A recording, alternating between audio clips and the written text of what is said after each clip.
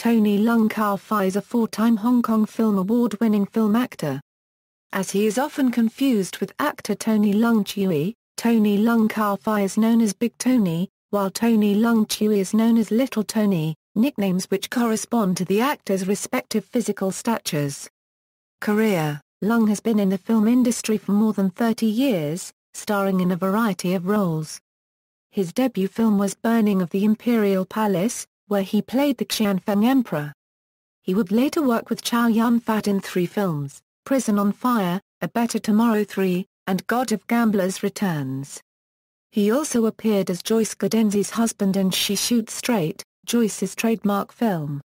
In 1991, Leung went to France to appear in Jean-Jacques Annaud's The Lover, based on Marguerite Duras' novel, as the older lover of a young teen schoolgirl, who was played by British actress Jane March. After so many performances and roles, he starred in the international horror feature film Double Vision with American actor David Morse.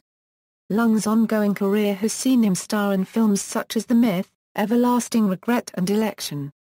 Leung won his 4th Best Actor award for his performance in Cold War at the 32nd Hong Kong Film Awards. Filmography. References. External links: Tony Leung Ka-fai at the Internet Movie Database, Tony Leung Ka-fai at AllMovie.